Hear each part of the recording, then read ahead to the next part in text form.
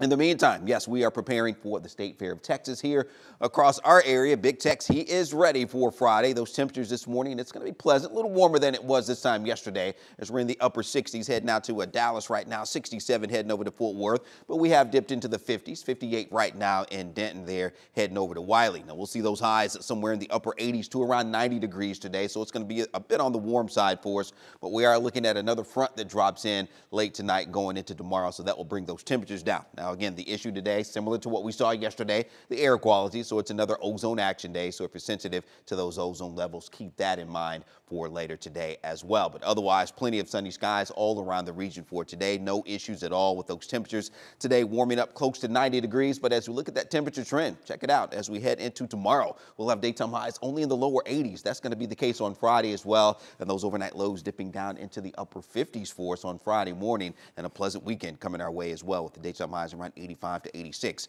on Saturday and Sunday.